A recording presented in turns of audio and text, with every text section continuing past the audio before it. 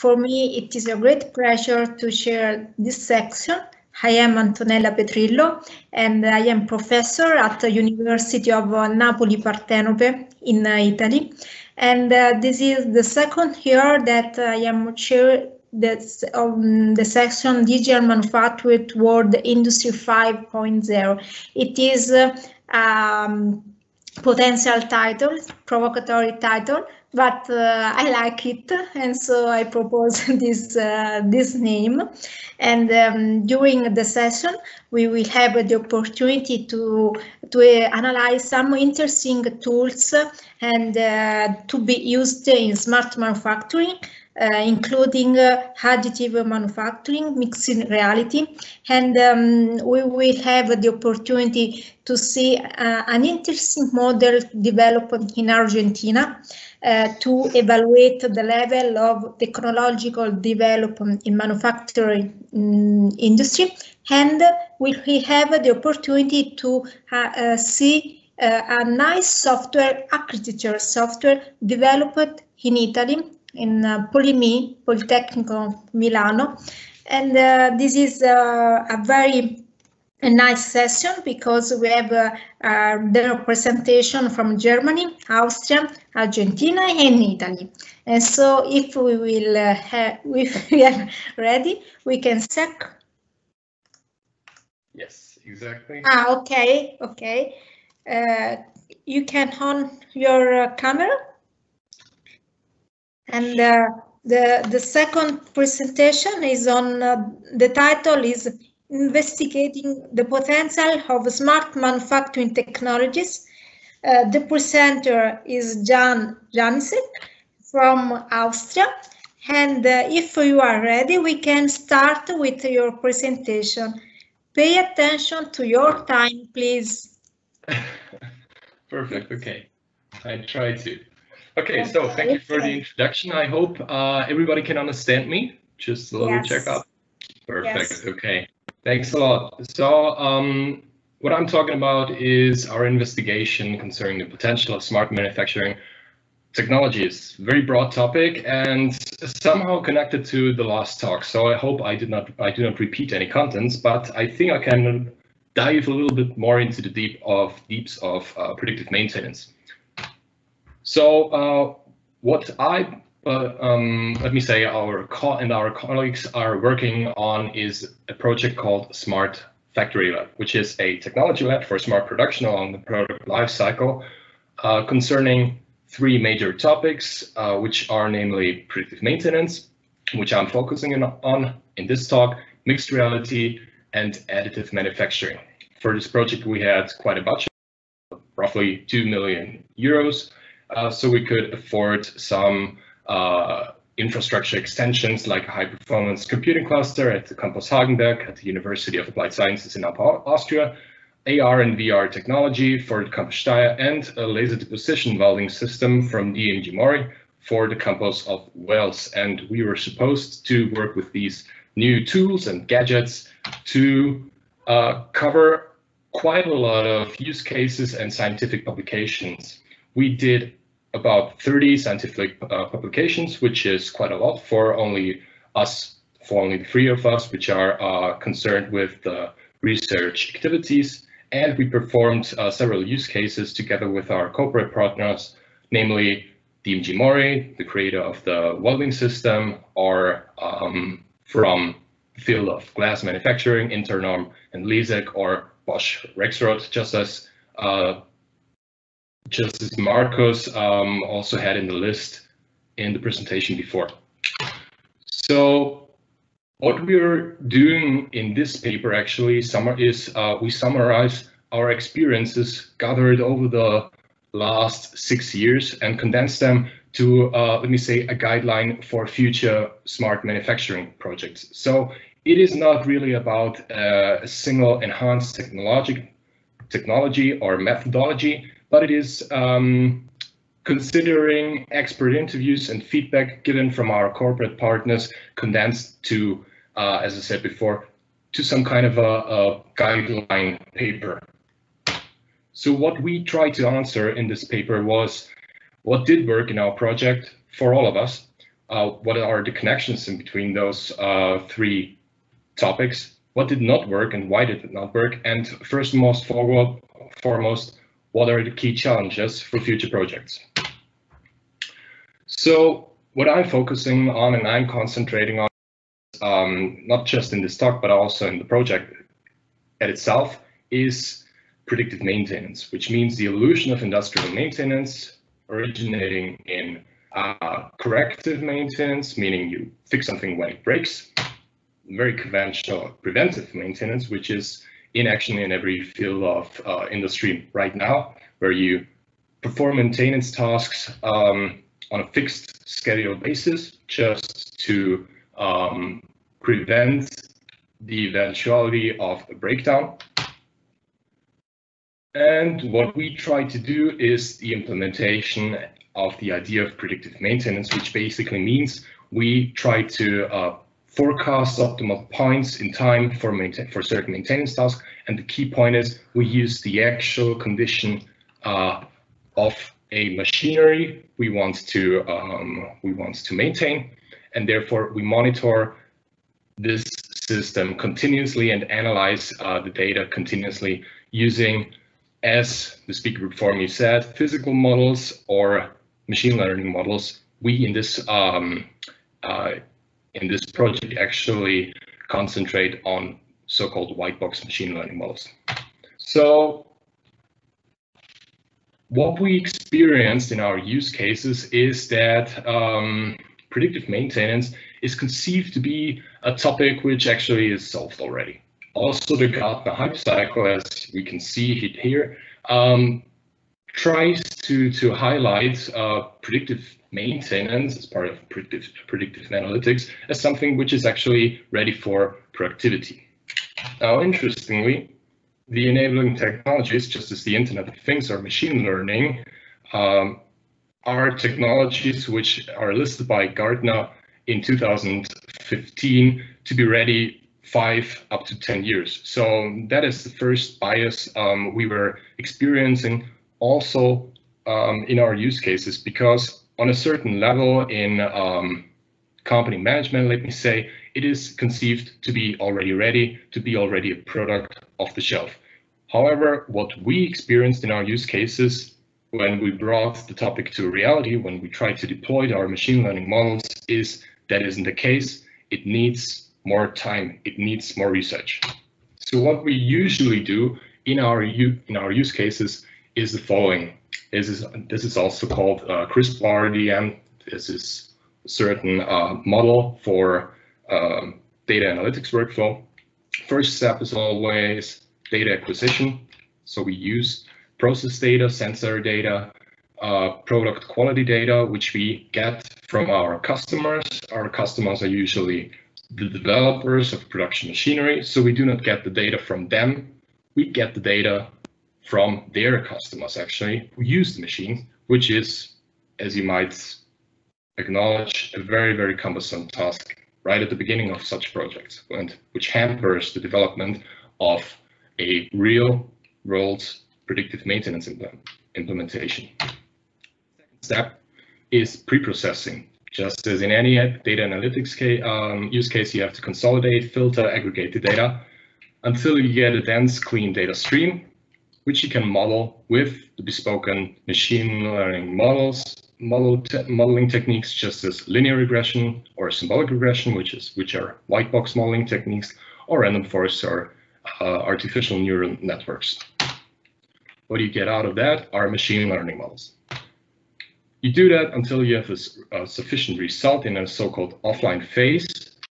Online phase, you take the live data coming in, running through your pre-processing pipeline, and you evaluate the pre-processed data with your pre-built machine learning models to do, for example, a drift prediction, meaning to predict if the system is in a stable, normal behavior, or if it's drifting already, meaning that maintenance task might be necessary.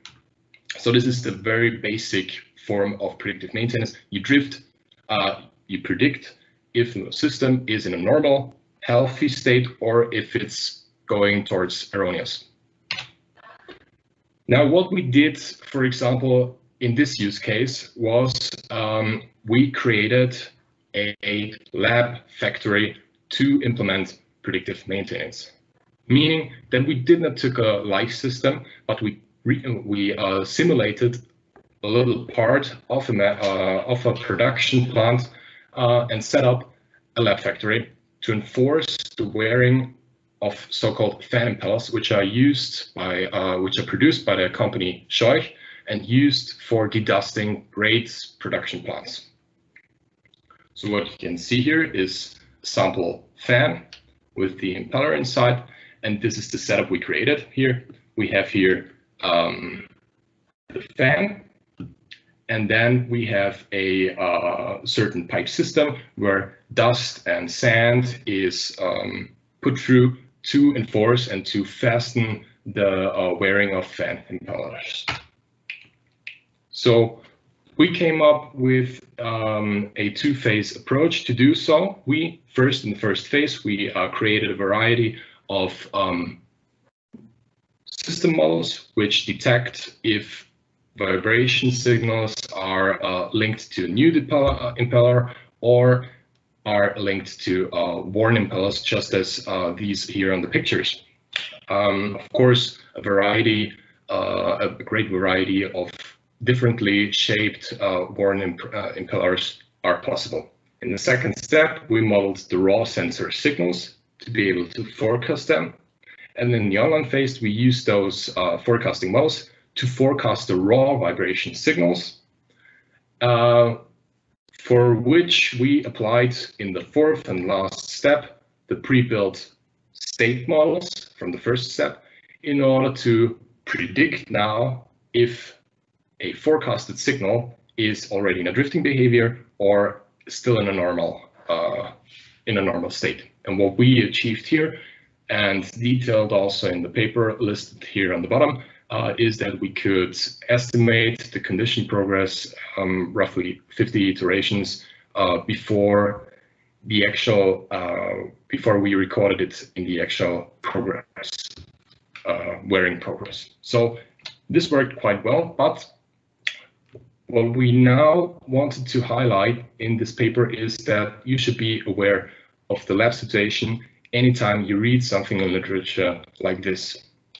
There are a lot of challenges which are eradicated in such lab situations, which are prominently published and of course are a great success for science, but real world comes up with a lot of additional challenges, just as data preparation, as in any data analytics use case. You, as a data scientist, have an application area reaching from data acquisition to the evaluation part, and your actual research focus is most probably just the modeling and the evaluation part. However, time you spend is quite biased, meaning mostly in our use cases, we have to put our effort 80% at least on the pre-processing and data acquisition part. So not the sensor mounting part, but to get all the available data resources our customer has, and not on our actual research focus, the modeling, the machine learning modeling part. And such typical data science, data analytics challenges are also valid, of course, for predictive maintenance use cases. However, in this paper, we wanted to highlight those especially which are very specific for predictive maintenance. And one of the most important one is the goal definition. As I've said before, in the very use case I just presented, the first step actually was to detect concept drifts which are on the rise, meaning that we wanted to predict if our prediction is still valid compared to the recorded real value. In the second step, however, the goal was to predict the remaining useful lifetime of such a slowly wearing radial fan. And as a third step, not for this use case, but often read in literature, it is assumed that predictive maintenance also stands for automatic maintenance scheduling upon those condition-based predictions. And these are key to be defined realistically. Remaining useful lifetime prediction is not easy, and in most of our use cases, it was simply not possible. We were lucky to have some use cases in the last 6 years where it was possible actually to detect and or predict a concept drift. So a realistic goal definition is key, because in the beginning of a project, remaining useful lifetime prediction is something every customer wants to have. But over time, and we address this as a also in feasibility analysis, over the time you have to level down your expectations and get to a realistic conclusion. So what we suggest is to do a feasibility analysis in a pre-project first to answer questions such as, can I actually model normal versus erroneous system behavior with machine learning techniques or physical modeling techniques from the data I have? Can I observe concept drift when I evaluate those models? Is the data provided for our lab situation in the pre-project also available afterwards in the real world environment? Such questions are key to be answered before diving deep into predictive maintenance projects. So what we experienced by now is that most industry are in the middle of digitalizing products and processes. However, still in the middle, not having a full-fledged IoT infrastructure. In most of our use cases, we are getting comma-separated value files and also handwritten maintenance protocols, which are not easy to handle. Therefore, predictive maintenance is not a off-the-shelf product. We come to that conclusion in this paper that it is still a research topic which needs a lot of more time. And just because Gartner says it should be already productive doesn't mean that this is the case in reality, at least for our use cases, for the use cases we experienced. And interestingly, the same thing goes for the topics of my colleagues, augmented reality and additive manufacturing. As an example, AR glasses are having great potential, as we feel, for remote assistance applications or for trainings. However, they are still infeasible for production floor setups. So there are still extensions necessary for the hardware. The same goes for the additive manufacturing, where mass production is actually the goal of laser metal deposition welding. However, not yet technologically or economically ready. The potential for additive manufacturing, at least in our cases, is there, of course, for coatings, for repair of very expensive products, or for a very small batch production. But mass customization is something which is still years away. So to conclude, not just with a negative outlook, I wanted to provide some thoughts on the current Gartner 2020 hype cycle, where we saw that explainable AI is one of the hottest topics right now, and reaching the plateau of productivity supposedly in 5 to 10 years. Well, we have to disagree. We're right now already using such explainable AI methodologies just as white box models. So they already exist. So this is the positive conclusion I can draw from this presentation, and I'll be happy to answer or receive questions or receive comments on the talk I just gave. So thank you. Thank you for your presentation. And any question, please raise your hand if there are any questions. Yeah.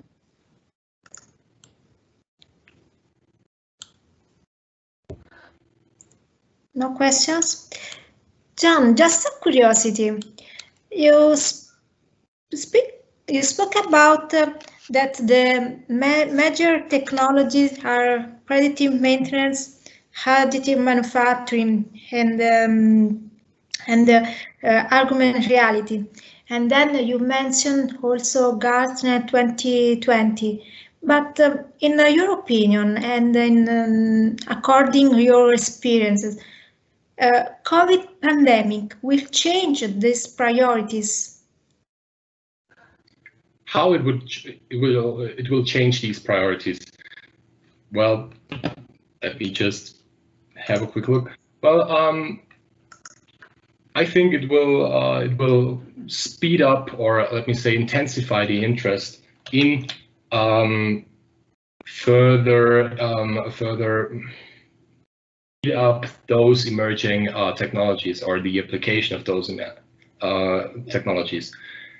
I think in Gartner 2010, you had things like, or let me say 2005, you had things like e-learning here on the chart. So I think digitalization is one big benefit of this crisis, as sad as it sounds. So I see great potential in there, yes. Yes, I agree with you. Thank you for your clarification.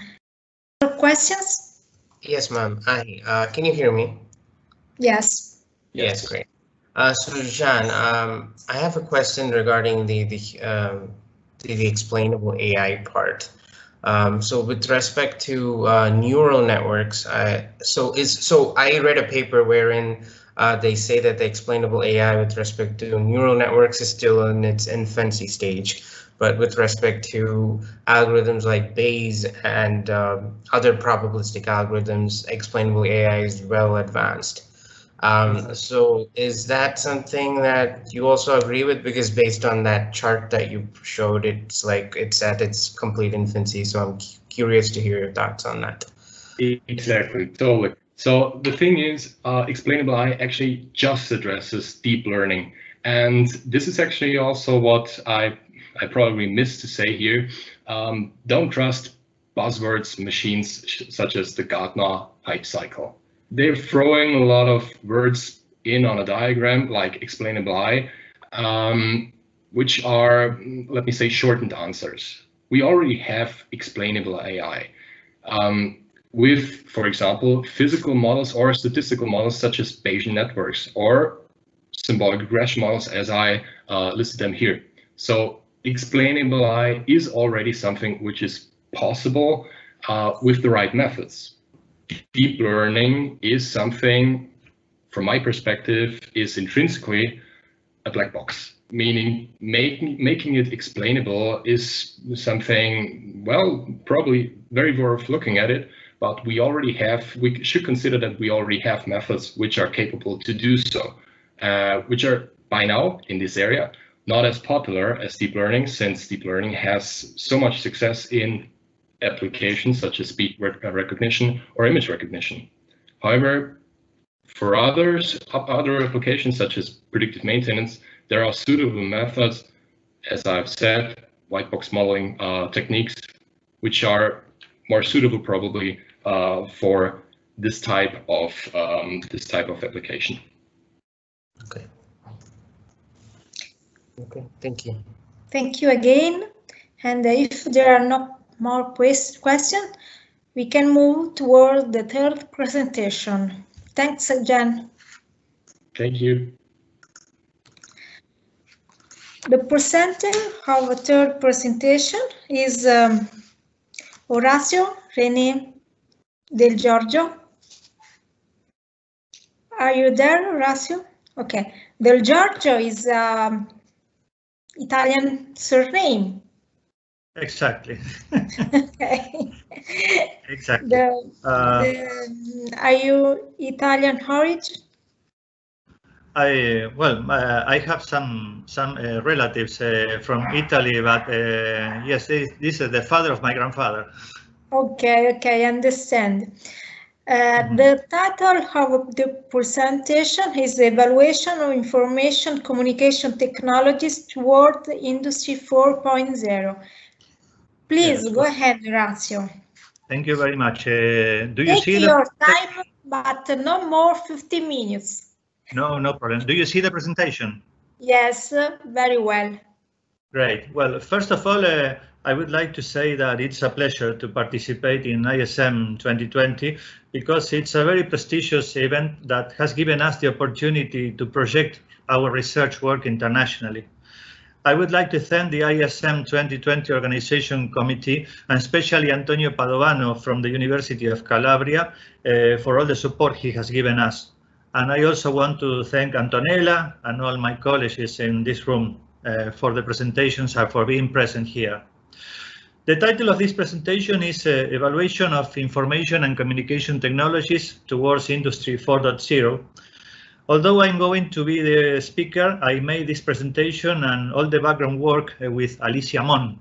And in fact, we are part of an interdisciplinary research group at the National University of La Matanza in Buenos Aires, Argentina. We already know the advantages of ICTs in the industry, and some of them are mentioned in this slide. However, the industries, at least in Argentina, do not seem to be very involved with this philosophy. In this sense, the local industry seems not to have defined strategies for technological updates on which to base the improvement of competitiveness, since it does not turn to be a demanding sector of software products or incorporation of ICTs in the production processes. The problem is that we already know that at present this is something that you cannot choose. You cannot stay in a conservative position because you are left out. Then we saw that it became necessary to have some instrument to know where we are. And this is the problem that we tried to solve by constructing an index that measures the adoption level of ICTs in the industry. As we can read in the slide, the steps for the index construction that we are going to explain in the following consist of define taxonomies for ICTs, define taxonomies for industrial processes. After defining both taxonomies, make a cross between them, then assign a value for each cross, and finally build an index based on these crosses to measure the ICT adoption level in the industries. Now let's talk about the construction of the index. Regarding ICTs, software, hardware, and infrastructure are three elements that exist and need each other. They need to work in an associated way because hardware requires software to work and also a communications platform, let's say infrastructure, to be interconnected with the rest. In these slides, software, hardware, and infrastructure, we can see a first level of more details, each of these taxonomies. In fact, where applicable, there is a second level of details made based on the terms proposed on the first level. To give an example, in software, for example, we have one of the first level is web technologies. Within these technologies, there is a second level of details such as a web page, intranet, extranet, online advertising. Now we changed for hardware. It's exactly the same, and it's exactly the same for infrastructure. Regarding industrial processes, these are the industrial processes that we define, and it's management, finance and accounting, engineering, purchases, logistics, production, and sales. In this double entry table, we cross the intersections. Here are the ICTs, here are the industrial processes. We cross the intersections in which some type of possible relationship is presumed. The other intersections are grayed out. Once the intersections have been identified, the idea is to assign a weight or value, 1, 5, or 10, to each possible intersection. There are some criteria that we adopted for the evaluation based on internal discussions in the research group that were later ratified or rectified through the advice of experts on these subjects. This is the same table as before, in which we have changed the crosses with the evaluations. We could be, as already said, 1, 5, or 10. This is the survey form. Once again, this is the form that has to be filled in each surveyed industry, and is the same as the previous ones, but the space that previously had the crosses or the values now is blank. In our research work, we detected that for the correct completion of this survey, it's necessary to locate what we call the key informant. The key informant is someone who would have to know all the areas of the company and the technology used in each one of them. In Argentina, in some cases, this person could be the IT manager, although sometimes he or she may not even belong to the company and could be an external consultant. Here is an example of a survey in a particular industry. Then the crosses are changed with the values of the matrix table. Then all the values are added, and finally the ICT adoption level of that industry is finally reached. The ICT adoption level is the addition of all those values. Then looking at the table that we see on the slide, and depending on the range of values, that surveyed industry will have a basic adoption level, medium or intermediate adoption level, and advanced adoption levels. These are the range of the values. Very important to mention that our index only considers the degree of insertion of ICTs. We do not get into the detail of the industrial processes. We only consider them to make the cross between ICTs and them. In other words, we are not trying to find an overall level of digitalization. We are a step behind. We are focusing all our efforts only in ICT's side. Well, regarding the instruments, we have a web page in which we share some documents related to the creation of the index. There is also the digital version of the survey, so that it can also be filled out digitally when face-to-face interview is not necessary. There is also available a video presentation of the project. And from this web page, we also intend to make room to provide, as we can read in the slide, university counseling, linking the software industry with manufacturing industry, systematic survey with periodic reports on the evaluation of ICTs in the industry by branch of activity, and detection of training needs and job training. This is the last thing is something that we consider very important. Unfortunately, we have not been able to make much progress during this year due to the pandemic. In fact, we made a formal presentation at the university on March 12th, and the next day the pandemic was already declared. Anyway, we were able to make a pilot test with 40 industries between October and December of last year, and the following are some of the results that we are going to show. We can see that most of the industries have an ICT adoption level between basic and medium. We also found it appropriate to show the distribution of the companies according to their size. As we found in the pilot test, metallurgical industries that had the 3 ICT adoption levels, basic, medium, and advanced, we wanted to analyze them in more detail and check what percentage of basic, medium, and advanced ICTs each of them had.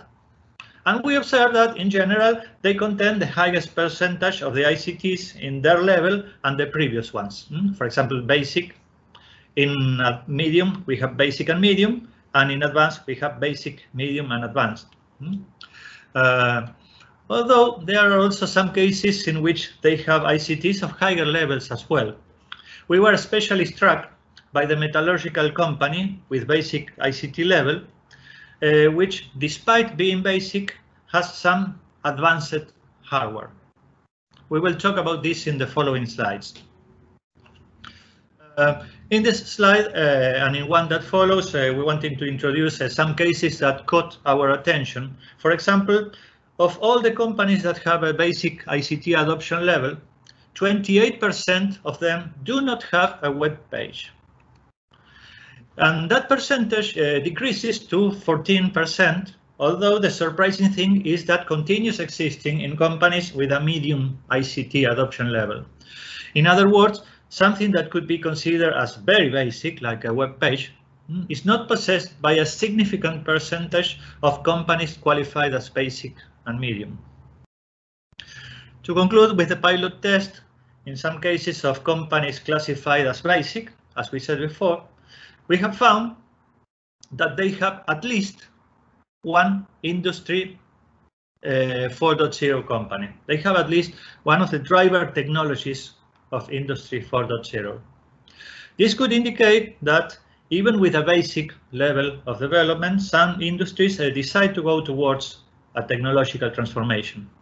Then, as we can read in the slide, in many cases of personal conducted surveys, we observe that there are many companies that do not have knowledge of the ICT's universe in which they could have access, and some of them did not even know the term Industry 4.0. Well, there are some actions considered for continuous improvement. One of them is check with certain periodicity if the evaluations proposed in the matrix table are maintained or perhaps their status has changed. To give an example, at the time of making this presentation, 3D printers are considered an advanced element, although probably within a few years they will be basic elements or medium elements of use in the industry. We should also evaluate additions, cancellations, or modifications of the current variables. To cite an example, in the present survey model, the option of NAS disks and SAN disks has already been left aside, and we also only speak about shared disks. We realize that it doesn't make sense to be so specific. And some other thing, for example, is put more emphasis on ICTs that are being developed now that are moving towards 4.0. We are thinking that it could be a fourth level because we have 3 levels up to now, basic, medium, and advanced. It could be a fourth level, or it could be a subset of the 3rd level. Alicia Mon and myself have written a book in which explain all of this with much more detail. The book can be downloaded for free from the website mentioned above. Unfortunately, it's only in Spanish so far, but we don't have any problem to help with the translation. In fact, it would be a pleasure. As this model could be exported anywhere, we are presently working in a network with several universities, and all of them are in Latin America. Therefore, it was okay with the Spanish version up to now. Well, once again, thank you very much for taking the time to listen for this conference, and there is my email in case you want to keep in touch. I think it was great with the time. Yes, you are great. Thank you for your nice and clear presentation. It is very nice tool, and I wonder if there are some questions from audience. Any question? Please raise your hand. Check if there are some hands. Anyway, no. I have provided this email, so we can talk without any kind of problem changing. Yes, but Horacio, how did you assign the weight in the matrix? The weight. Well, as I told you, there was with general discussions in the research group, and then when we assigned this value, we double check these values with some experts. Maybe you can use a multi-criteria method to weight to assign the weights. Yes. For example, I don't know if you know analytic hierarchy process. Maybe it is it could be a different way to assign the weight, and I think that your tool is very nice and maybe could be interesting to spread all over the world, not only in Argentina. Yes, well, this is the idea that we have, and this is the way. This is the reason for. We thank you very much for giving us the opportunity of making this presentation in an international event. Yes, it can be exported wherever. As I told you before, we are only using it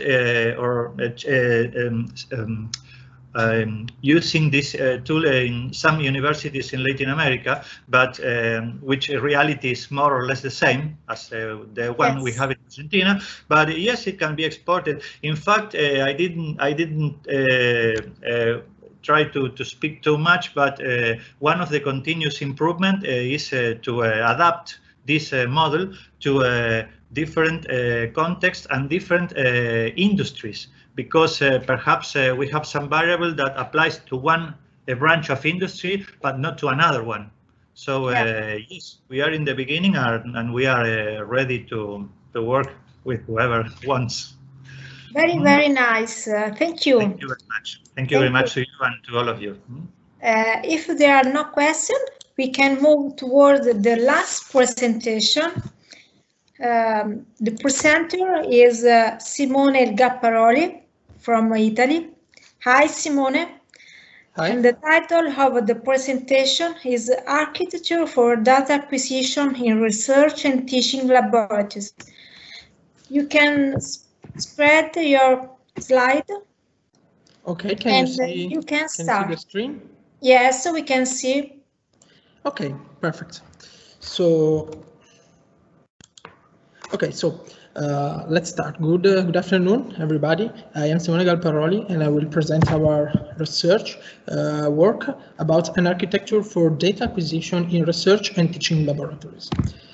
First, as a brief introduction, we are, of course, in the paradigm of Industry 4.0, in which new paradigm needs and new industrial innovation are rising continuously. This leads to the need of several research and several technology transfers project. This because the company needs to test these new paradigms and to have some proof of concept, some demonstrator, and some validator for this kind of new technological and paradigms advancement. The problem with lots of this project is that each project requires to start from scratch and from data acquisition. And we heard also in one of the previous presentations that this is a task that takes lots of time, even when the project is not focused on this scratch aspect, this data acquisition aspect, but is focused on more advanced research. There is the data acquisition and the building, the data acquisition architecture is something that it's always present and takes usually lots of effort. So from here, we start with our research in order to design, develop, and document an architecture that can be used for industrial data acquisition and that is specifically designed for laboratory environments that try to address the above stated criticalities with some additional requirements we state for this specific architecture and that we think can be quite interesting. The architecture we want to build an architecture that first of all is service oriented. So each inside the architecture is provided as a service by a different module that takes care of that specific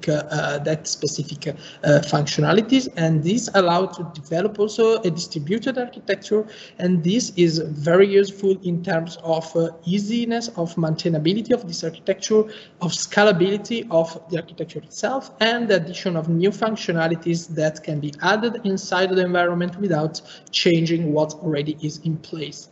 The last characteristic, the last requirement we state is that the architecture should be self-documented, which means basically that a new user that approach this architecture should be able to find inside of it all the information that are needed in order to access the service provided by the architecture itself. So we start by identifying some core functionalities that we want to be present, and then from core functionality we state some core modules that will be the core module for this architecture, and that are the connector, an orchestrator, topic manager, static database, and the middleware. The connector is, of course, let's say, the entry point in the architecture, and it takes care of the data acquisition from sources, so from digital cyber-physical systems on the floor, and that brings those data inside the middleware. It's clear that a connector possesses strict performance requirements because it needs to read the data and publish it at least as fast as they are generated. So in this direction, we reduce the number of operations that a connector needs to perform to the minimum number, the minimum set that is needed just to grant the service that the connector needs to perform. Then an additional focus has been on the definition of a structure for the connector that allows to parallelize and distribute multiple connection in different hardware inside the same environment with some orchestration between them. Then we have another module, which is the topic manager.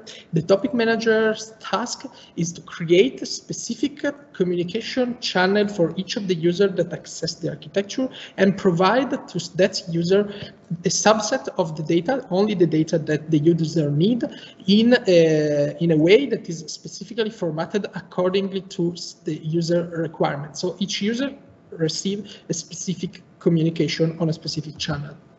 Then we developed the architecture following the middleware-based model, which is quite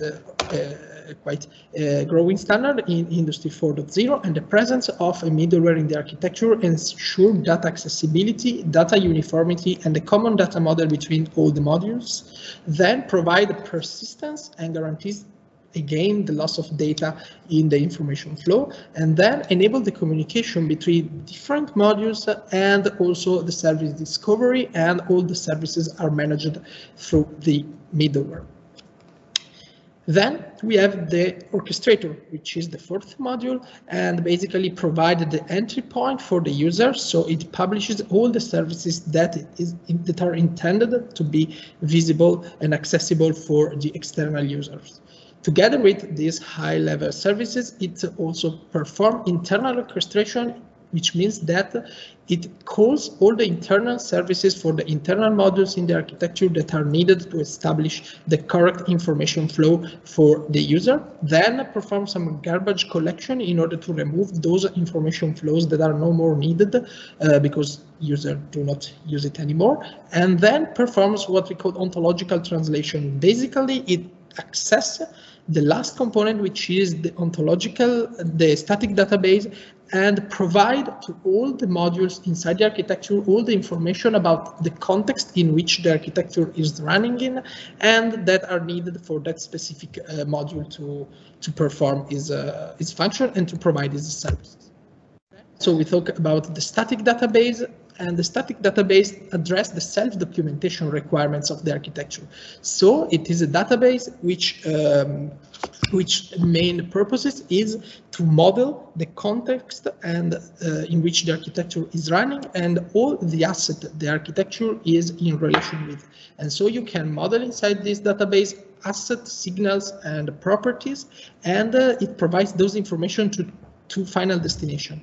One destination is the final user that can use the static database to gain awareness on which is the environment he is dealing with. For example, get the complete list of the sensor present in a specific asset, and provide those information also to the internal module of the architecture that need, for example, to know the address of the MQTT server or the OPCWay server on which some specific data are published by the asset.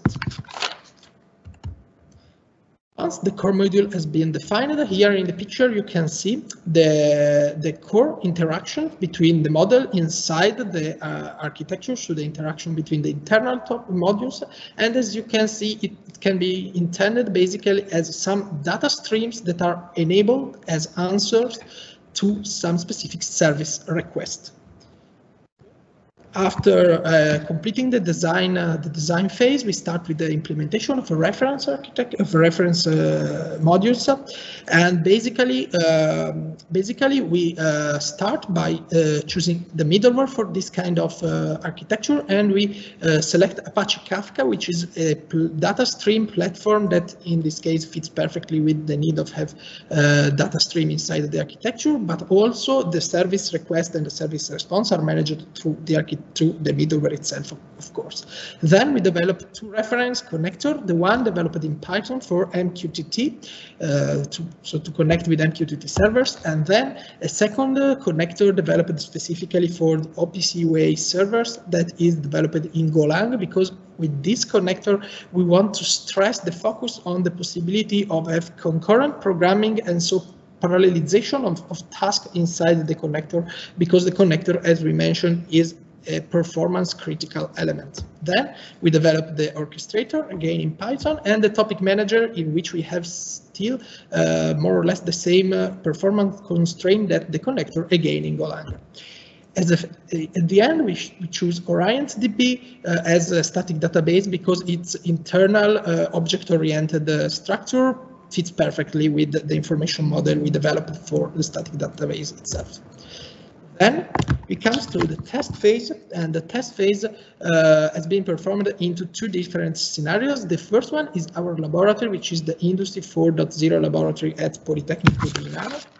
In this laboratory, we have some industrial asset providing 624 OPC-UA signal divided into 14 servers, plus 2 MQTT signals referring to the same servers. And inside this test case, we work with the 10 Hz signals publication frequency inside the architecture.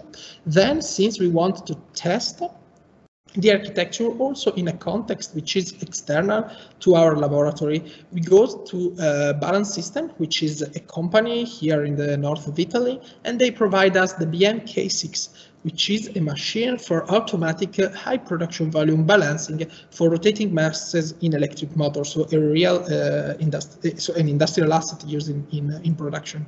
Then this machine provides signals for monitoring in real time the power consumption of the 3 main motors which are present in the machine, and the pneumatic airflow, which is another critical component of this machine. Then all these sensors are provided as 10 Hz MQTT signals. So perform two different kind of tests in order to test the architecture. The first test were the functional test, in which we try to understand and to state if all the requirements we have for our architecture, all the requirements we state at the beginning of the design phase were met from the architecture in terms of function it provides. And then we switch to some performance test to try to state the level of performance we can expect from such a similar architecture. And we perform two different kind of tests. The first is, let's say, a standard test in which we acquire all the sensors present in the environment, so in the lab or on the machine, from a single user, and so provide the data to a single user or a single application. And then we perform some stress tests, increasing the number of users querying the data in parallel, starting from 10 users up to 80. The two parameters we mainly consider in order to evaluate the performance of the architecture in those scenarios were the delta between messages provided to the user and the latency between the data generation in the cyber physical system and the message reception from the user, so the time at which the data comes to the final user. Here you can see some of the results of some tests we performed, and here, if you look at the data we gather in Balance System, you can see we have a delta of 0.1 seconds, which is perfectly aligned with the 10 Hz signals we required for the user, and then we have a latency that is 0.06 seconds, which is low enough to enable current data gathering from this application and real-time monitoring, for example, of the machine in this case.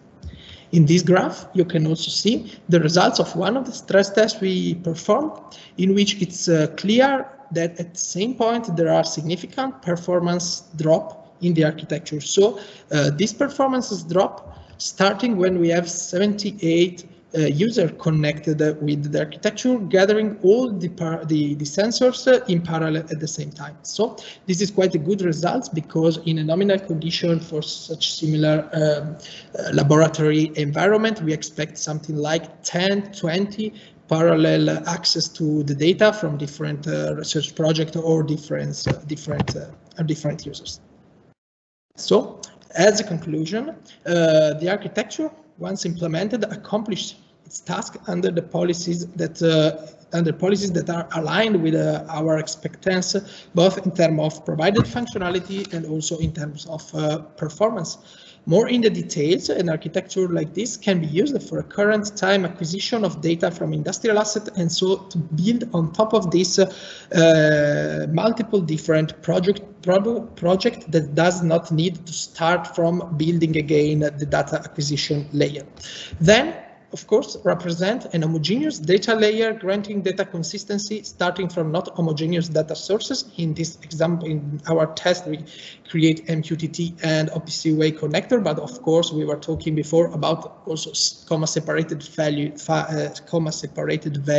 file, also such similar kind of data origin can be added inside this architecture, and then allow multiple users to access the same data sources without creating additional loads on the data sources itself, because we decouple the data acquisition and the data distribution inside the architecture, and so we can scale up the data distribution part without increasing the loads on the asset and on the data generation cyber physical system that, of course, cannot be distributed or scaled up. This brings me to the conclusion of this presentation. Of course, if there are any questions, or I will be happy to try to answer. And there is also my email, so if in the future there are some additional discussion, I'm always available for this. Simone, thank you for your presentation. Also, your presentation was very nice and interesting. So I am wondering if there was some question in the audience. Please raise your hand. I don't see hand, but Simone, in Italy, your university is an excellence, and you are like, your perspective is a lighthouse for us. But in your opinion, what could be the challenges for the next future? Maybe 5G. Okay, so first of all, thanks for your question and thanks for the appreciation to our university. Yeah, I think that for sure there are lots of technologies that are going to be challenges and real important focus in the near future. 5G is of course one of these, but also other technologies discussed in the previous presentation, like for example the augmented reality. What I think and that I would like to add is that, in my opinion, one additional aspect that needs always to be considered is that we need to always have the complete vision in mind. So it's not a matter of just increasing the performance or increasing the results from one single technologies, but the capability of build a complex ecosystem on top of these single technologies. So it's for sure a technological challenges that is inside Industry 4.0, but also the ability to create new business model, new vision, new paradigms built on top of these technologies. That is going to be one of the biggest next challenges, in my opinion. So the keyword is ecosystem, maybe. Yeah, I think that can be quite a good keyword to describe. Okay, thank you for your nice reply. And any other questions? It seems that there are no other questions. So please turn on your camera. For presenter, so we can say hello together. And Horacio, Marcus, and Jan. And thank you again for your nice presentation. For me, it was a great pleasure to chair this session, to meet you, and because I have had the opportunity to learn something new, and that is the most important thing for my point of view. And I hope that we can, that this session, it is an opportunity to keep us in touch, to collaborate in the future, maybe with Horacio, but also for with Marcus, Simone, that it is in Italy, and it is very closer to me, Simone, since we have the same scientific disciplinary in the university, and I spread my mail with you, and so we can keep in touch. And of course, I thanks all the staff, Antonio Padovano, for his patience with all of us. And I hope to see you in the closing ceremony on Wednesday afternoon. So thanks again, and join the conference. Thank you very much to you, Antonella. Thank you very much. Thank you. Thank you very much.